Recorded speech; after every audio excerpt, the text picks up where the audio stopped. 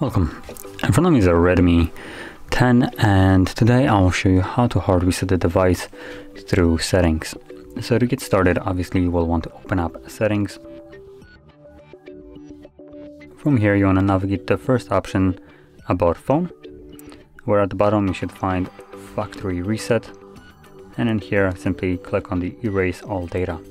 Obviously erase all data means exactly what it says. It will remove basically everything from the device, contacts, files, what else is there, messages, music, photos, all that stuff will be basically gone. So if there is anything that you'd like to keep, do back it up beforehand, otherwise you'll lose it permanently. But assuming you've already done it or you simply don't want to, you can tap on that button, and if you have some kind of screen lock you will need to then confirm it. Obviously I have a pattern, and actually it gives us the option to back it up right here. So once you confirm your screen lock you can back it up if you want to, but I'm not planning to, so I'm gonna stick with factory reset right here.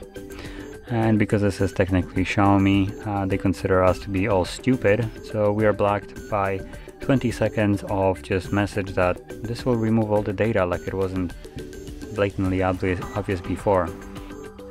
And for that 10 seconds on each page you can't really progress till the countdown is gone. So now we can tap on OK and it will begin.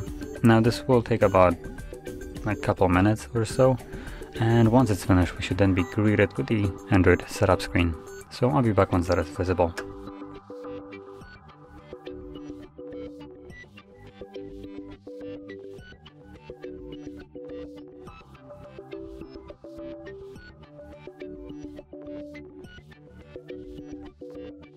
And as you can see, the process is now finished and you can set up your device however you like.